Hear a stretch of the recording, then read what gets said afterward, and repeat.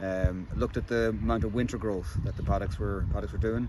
So the growth from the middle of September until the middle of April.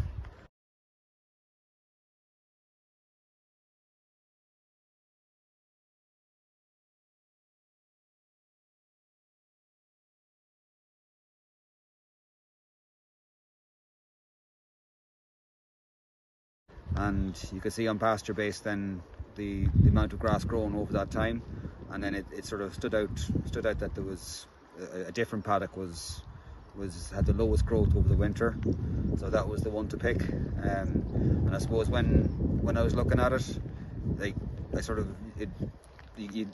I knew anyway that it was a poor winter growth paddock, and it's one of these fields that grow loads in the summertime and then does nothing over the winter time. And like I should have known before looking at the numbers, but just looking at the numbers on Pasturebase made it stand out that was the one to reseed. So it's a full reseed with clover included, so it'll hopefully do the job.